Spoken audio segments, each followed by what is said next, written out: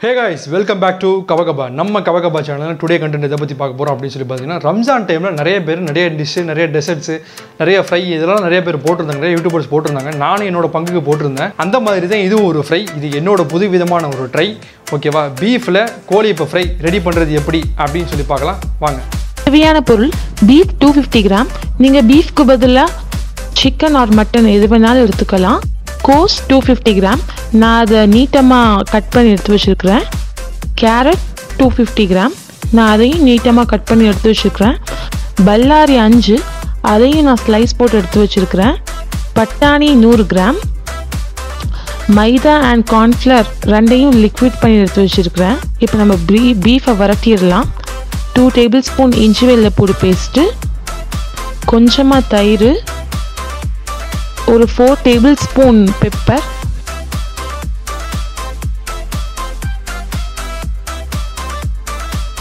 தேவையான அளவு சால்ட் இது எல்லாத்தையும் போட்டு நல்லா மிக்ஸ் பண்ணி விடுங்க அந்த இஞ்சி பூண்டு பேஸ்ட் தயிரெலாம் நல்லா கறியோட கோட்டாகிற அளவுக்கு மிக்ஸ் பண்ணி விடுங்க அப்புறம் அந்த கறி வேகிற அளவுக்கு கொஞ்சமாக தண்ணி விடுங்க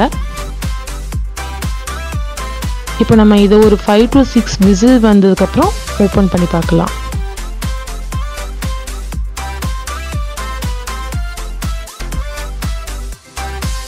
இப்போ விசில் வந்துட்டு நம்ம இதை ஓப்பன் பண்ணி பார்த்துடலாம் கறி நல்லா வெந்திருக்குது இப்போ நம்ம இந்த கறியை ஒரு மிக்ஸி ஜாரில் போட்டு கிரைண்ட் பண்ணிடலாம்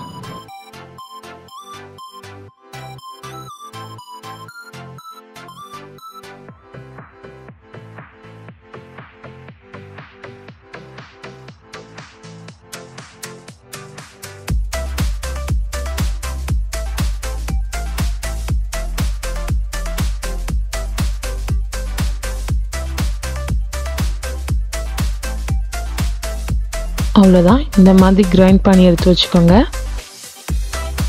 தென் நம்ம இப்போ வந்து வெஜிடபிள்ஸை வதக்கிடலாம் கொஞ்சமாக எண்ணெய் விடுங்க ரொம்ப நிறையா எண்ணெய் விட வேணாம் அப்புறம் நம்ம கட் பண்ணி எடுத்து வச்சுருக்கிற வெங்காயம்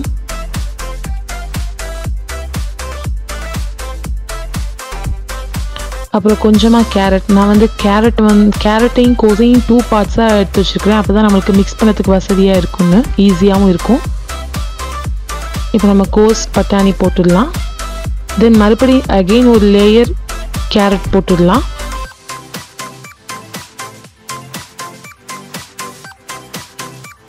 அப்புறம் தென் அகெயின் நம்ம எடுத்து வச்சுருக்கிற அனதர் பார்ட் கோஸ் அண்ட் பட்டாணியை போட்டுடலாம் நான் ஏன் இப்படி போடுறேன்னா அப்போ தான் நம்மளுக்கு வந்து மிக்ஸ் பண்ண ரொம்ப ஈஸியாக இருக்கும்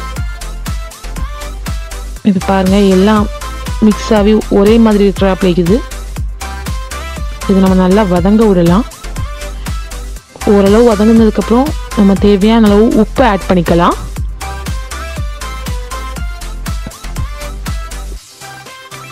நல்லா மிக்ஸ் பண்ணி விடுங்க எல்லா இடமும் அந்த உப்பு சேர்ற மாதிரி அப்புறம் நான் ஒரு டேபிள் ஸ்பூன் பெப்பர் ஆட் பண்ணிக்கிறேன் எல்லாமே நல்லா மிக்ஸ் பண்ணி விடுங்க நம்ம வந்து கறியிலையும் நம்ம வந்து நிறைய பெப்பர் போடிக்கிறதுனால இதில் நம்ம ஒரு டேபிள் ஸ்பூன் போட்டாலே போதும் நம்ம கிரைண்ட் பண்ணி வச்சுக்கிற கறியை இந்த வெஜிடபிள்ஸோட மிக்ஸ் பண்ணி எடுத்துடலாம் இப்போ நம்மளுக்கு வந்து ஸ்டஃப் ரெடி ஆயிட்டு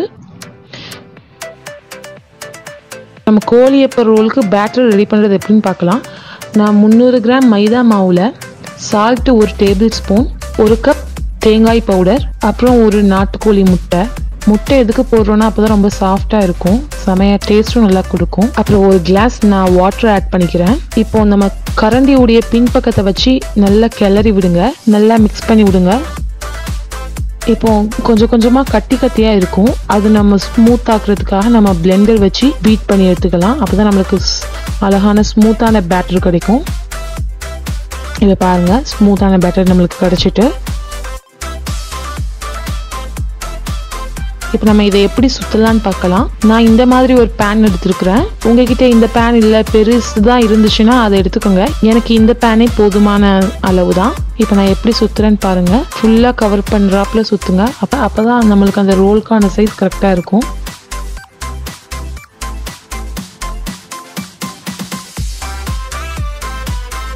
ரொம்ப வேக வைக்க வேணாம் இந்த பருவத்திலேயே எடுத்துடலாம்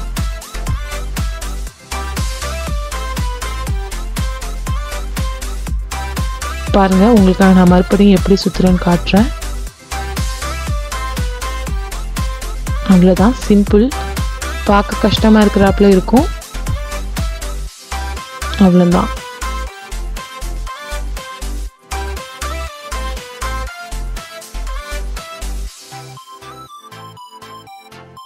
நமக்கு இப்போ கோழியப்பம் ரெடி ஆகிடுச்சு. இதை நம்ம இப்போ ரோல் பண்ணலாம்.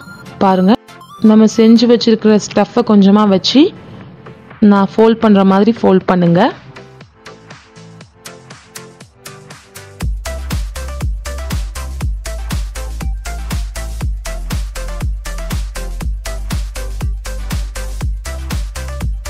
அந்த ஸ்டஃப்லாம் வெளியே வராமல் இருக்கிறதுக்கு நான் வந்து மைதா கம் பண்ணி வச்சுருக்கேன். அதை அந்த சைட்லலாம் வந்து அப்ளை பண்ணி விடுங்க. அப்ளை பண்ணிவிட்டு க்ளோஸ் பண்ணிடுங்க. அவ்வளோதான்.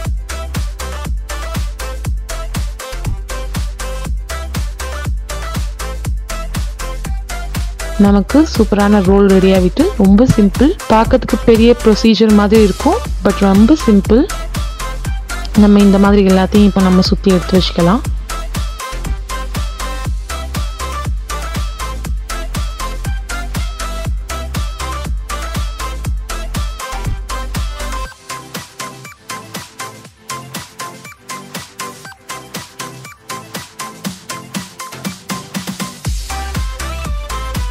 நமக்கு ரெடி ஆகிட்டு ரோல். இது நம்ம வந்து அந்த மைதா அண்ட் கார்ன்ஃப்ளவர் லிக்விட் பண்ணி வச்சுருந்தோம்ல, அதில் போட்டு டிப் பண்ணி நம்ம பிரெட் க்ரம்ஸில் புரட்டி எடுத்துடலாம்.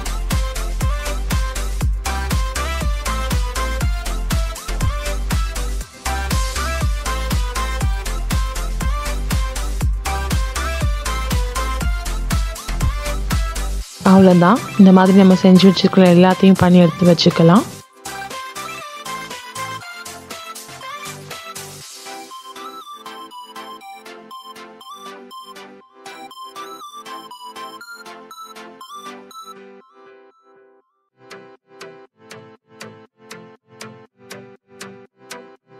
நமக்கு இப்போ ரோல் ரெடி ஆகிட்டு சூப்பராக. நம்ம இப்போ இதை ஃப்ரை பண்ணிடலாம்.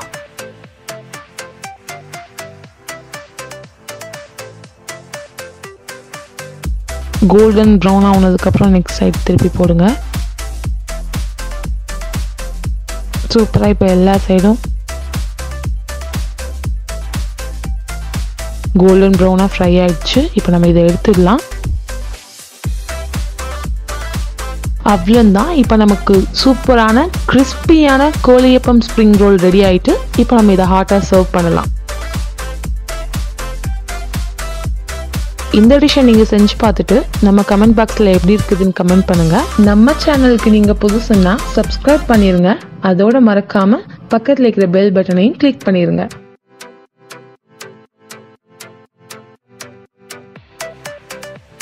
இந்த ஃப்ரையை நம்ம இங்கிலீஷில் சொல்லணும் அப்படின்னு சொல்லி பார்த்தீங்கன்னா ஸ்ப்ரிங் ரோல். இந்த ஸ்ப்ரிங் ரோல் அப்படின்னு டயலாக் கேட்க சொல்லி நமக்கு வடிவேல் சார் தான் ஞாபகம் வருவார். ஒரு ஹோட்டலில் சாப்பிட போக சொல்ல கடையில் என்னெல்லாம் இருக்குது அப்படின்னு சொல்லி கேட்கல, ஸ்ப்ரிங் ரோல் இருக்கா, சிக்கன் டிக்கா இப்போ அப்படின்னு சொல்லி கேட்பானுங்க. ஸோ அந்த மாதிரி ஒரு ஃபன்னியான ஒரு இதுதான். ஓகே, இந்த ஸ்ப்ரிங் ரோல் உங்களுக்கு பிடிச்சிருந்தது அப்படின்னு சொன்னால் நீங்கள் கீழே இருக்கிற கமெண்ட் பாக்ஸில் கமெண்ட் பண்ண மறந்துடாதீங்க. நெக்ஸ்ட் கண்டென்ட்டில் நான் உங்களுக்கு சந்திக்கிறேன். until then, this is MSL. Bye bye.